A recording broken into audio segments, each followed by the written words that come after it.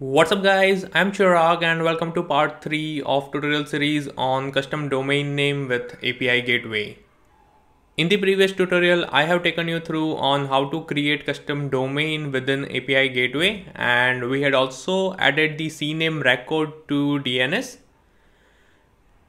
So now in this tutorial, I will cover how we can configure base path mapping and invoke the API endpoint using the custom domain, right? So let's get started. So before we move on, let's try to invoke the API endpoint first and see what happens if we try to invoke the endpoint without configuring base path mapping using our custom domain name, right? So let's go to Postman first. So this is the endpoint that we want to invoke using custom domain, right? So let me invoke this itself first. So it's working fine, right? So now I want to invoke the same API endpoint using custom domain. So it's https://api.srcecde.com, right? Followed by the stage, that is version 1, and followed by the resource name, right? So what I will do is I will simply say send, and it returned forbidden, right? So it's because we had not configured the base path mapping. So in order to invoke the API endpoint successfully, we have to configure the base path mapping first, right? So let's go back to API gateway. Now here within custom domain name, click on show base path mappings, right? And it's empty right now. So click on edit. Now here, click on add mapping.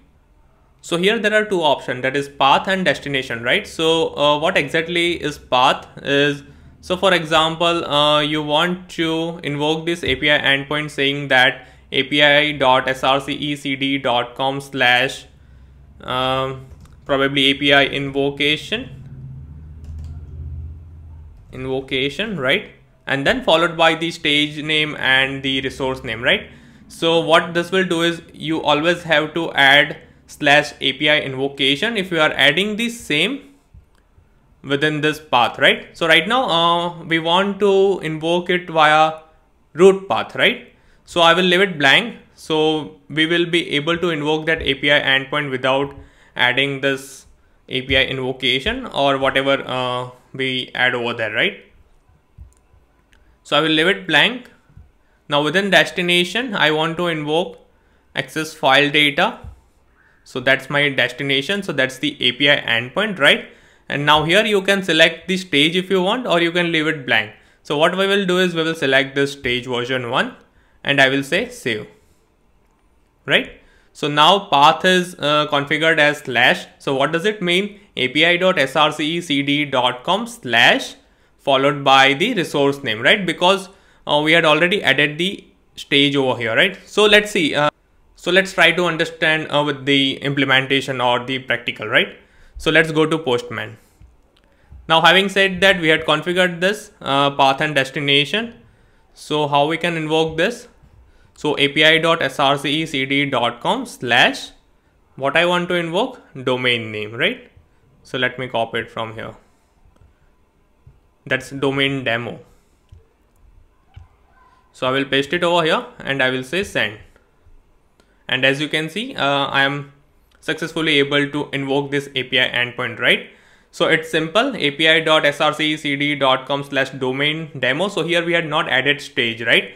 So why we had not added stage? Because we had configured the stage over here. Now in case, if I click on edit and remove this stage, right? And if I say save, and now if I try to invoke the same endpoint, so let's see. So it says forbidden, right? Because we had removed the stage. So for that, now we have to add the stage over here, right? So it's going to be /version 1 / domain demo. And now if I say send, then it will be successful, right? So let me try to explain this in layman terms, right? So for example, if we are not configuring the stage over here, right? So right now we had not configured the stage, right? The stage is empty.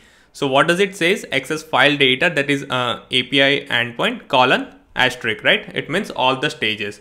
Now if I particularly select the stage over here, if I say version 1 and save, then within this URL I don't need to mention the stage, so I can remove this, right? So it will be directly the custom domain slash resource name, right? Because it will refer to the stage that we have selected over here. Now in case if I remove this stage from here, if I say define in path, save, then I have to explicitly add the stage over here. So that is a custom domain name slash version 1, that's my stage, followed by the resource name, right? So that's how the configuration will work, right? So now let's try to edit the path. So I will say edit. Now I want it as api.srcecde.com slash invoke slash stage name and the resource name, right? So I will say save. Now let's go ahead and try to invoke this. So say send. So now it says forbidden. It's because we have to invoke that API endpoint using api.srcecd.com slash invoke, right? So let's try it. So invoke / let me check if I have mentioned the stage name. So I have not. So we have to pass it in the path, that is version 1 / domain demo. And now I will say send. So as you can see, the invocation is successful, right? So that's how you can configure the path. So now here you can add multiple mappings. So for example, you want to invoke access file data API saying custom domain / invoke / stage name and something. And then you want to invoke another endpoint saying maybe upload, right? So it's going to be custom domain name / upload / whatever resource name. So it depends on how you configure, right? So in case if I say auth and if I select stage over here, right? So that's how you can add multiple mapping, and this is how you can invoke the API endpoint using custom domain, right? So well, that's it for this tutorial, and guys, please do like, share and subscribe. And till that time, if you want me to do tutorial on any use case or service, then please leave them below and I will try my best to come up with the tutorial as soon as possible. And if you have any queries or comments, then again please leave them below, and don't forget to like and subscribe to my channel, and see you next time.